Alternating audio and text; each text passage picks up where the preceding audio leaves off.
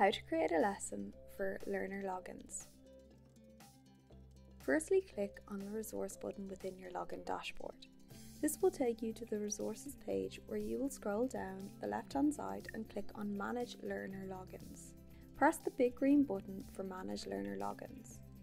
From here you will need to add a new group. Name your group and press Save. It will appear on the left. Click on this group so you can select who you would like to add to it. Once you've added your learners to this, press Save Changes. Back to Learner Logins. You should be able to see the group you've made and how many members there are. Search for the resources you wish to assign to the group. Once you've decided what you want to include, press the Save icon on the right-hand corner of the resource. An option to save or add to lesson will appear. Press Add to Lesson. You may need to create a new lesson before continuing. When the green tick appears, it has been added to the lesson. Turn to My Resources, and on the left-hand side of the page, press Lesson.